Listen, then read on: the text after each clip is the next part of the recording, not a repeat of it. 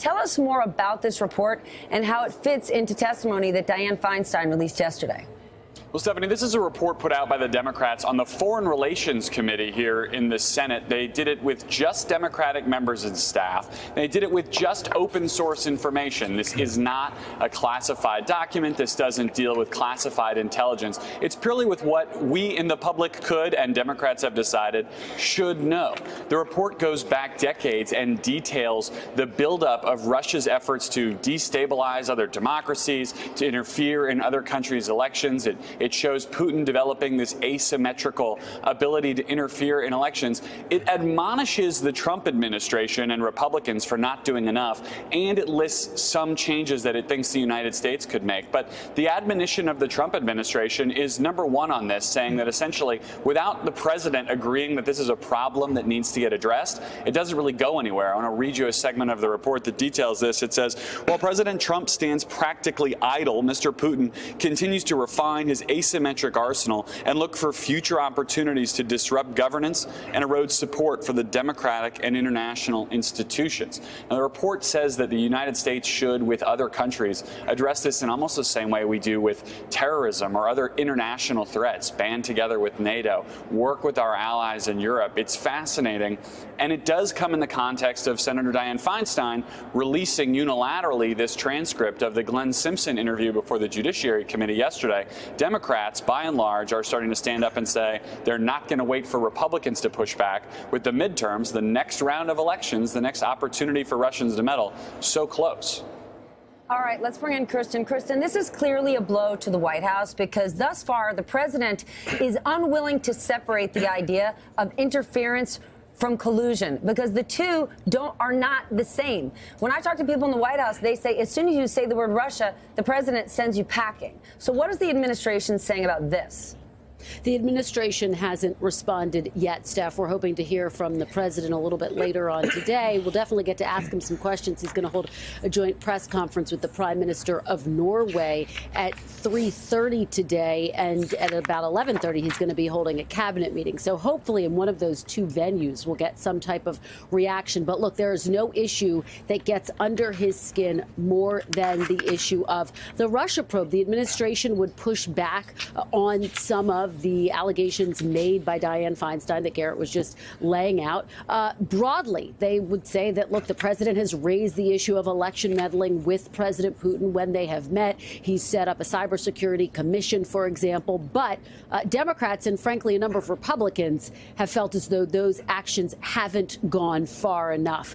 Now, all of this comes, Steph, as the president's personal attorney, Michael Cohen, is filing a lawsuit against BuzzFeed for publishing details of that now infamous dossier. Cohen saying that details within the report are false, are provably false. For example, saying that his wife is Russian. He says that that's not the case, according to the suit.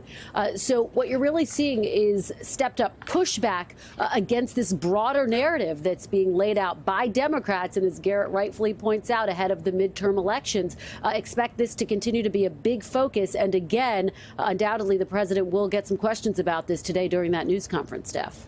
All right. And Michael Cohen, if you're watching, you are always welcome to come sit down right here and have a talk all about it. I want to bring my panel in. It's a great one. Josh Earnest, an MSNBC political analyst and former White House press secretary for President Obama.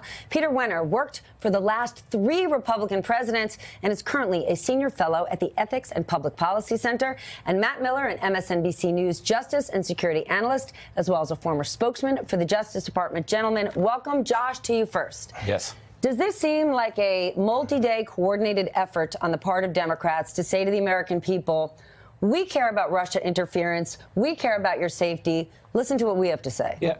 Stephanie, I think this is actually a year-long effort by Democrats to make clear to the American people that the threat of Russian interference in our political system is something that we should take seriously.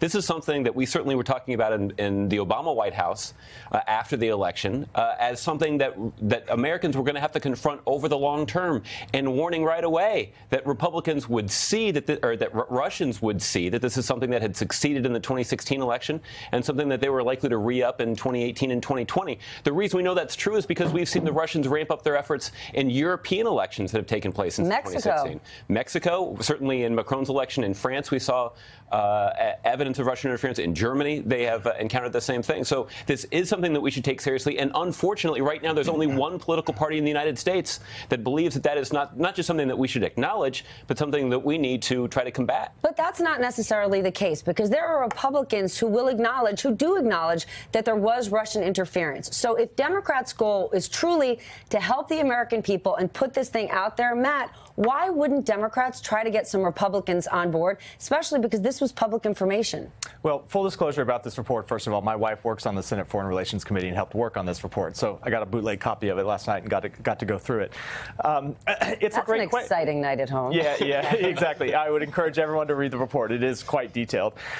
It's a great question. I think the problem that you see is Republicans on the Hill, while they will give lip service to the idea that we ought to do something more to protect our election, when it comes to actual policy reforms, actually putting something into place, you don't see them actually moving on it. You saw them move a sanctions bill to punish Russia for interference, but they're leaving most of it in the hands of the President of the United States, Donald Trump, who we've seen is unwilling to take any action. And I think you have to step back and ask the question, why? Why?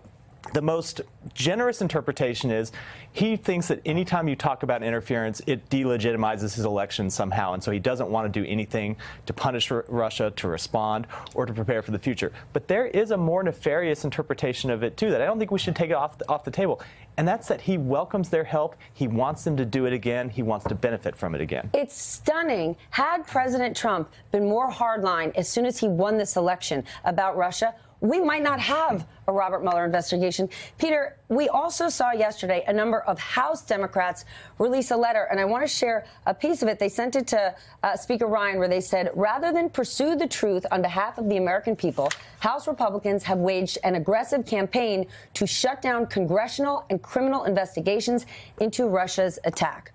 Are Republicans making a mistake here, given you could look at the last NBC poll out there? Americans are worried about Russian interference. Are Republicans making a mistake in falling in line behind the president here? Yeah, I think they're making a mistake, a moral mistake, and I think they're making a political mistake. I mean, the Republican Party, unfortunately, sees itself as the sword and shield of Donald Trump on any number of issues, but probably preeminently on Russia. But why? They were Republicans long before he was. They actually stand for Republican beliefs. They believe in them. Well, yeah, once upon a time they did, but there's been an inversion, which happens when somebody like Donald Trump takes over your party. And unfortunately, people who had a certain principled stand, or at least one thought that they were principled, once Trump took over, they shifted, and he's broken their spirit and changed their views. But look, their view, and I strongly disagree with it because I think it's wrong. And I think ultimately they backfire. But their view is that they have to protect Trump. He is the king. And if he goes down, they go down. But in my mind, Russia is the Rosetta Stone of this administration. And when the history of this administration is written, Russia is going to be right there in the top paragraph. And what will happen eventually is that Robert Mueller will come out with his report, and it will be thorough. And I think it's going to be searing.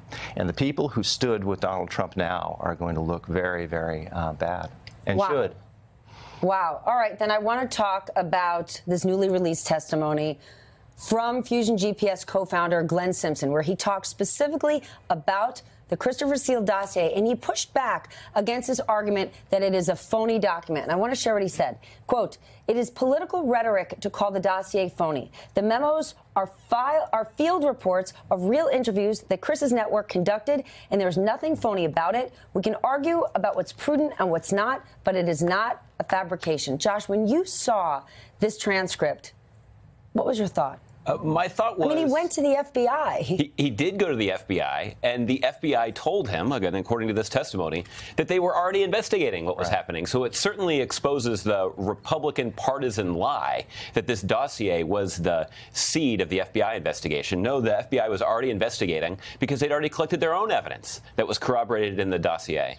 Again, this is according to that testimony. I'm not speaking based on any knowledge that I have, because I don't have any knowledge about the FBI investigation.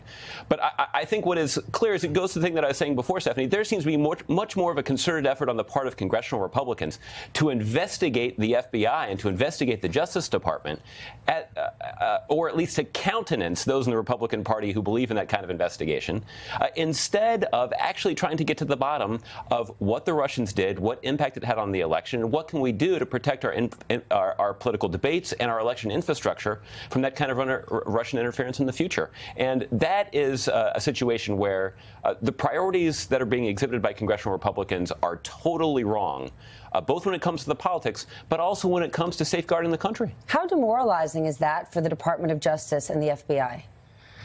Very. And if you talk to people in those institutions, and indeed on the record, the leaders of those institutions, it's really quite extraordinary. You mentioned earlier this inversion. One would be the Republican position on Russia, which, going back to the Soviet Union and up until 2012 with Mitt Romney, where there was a very strong position against Russia, standing against them, that's totally been inverted. Then you have this protection of institutions, including law enforcement institutions like the FBI.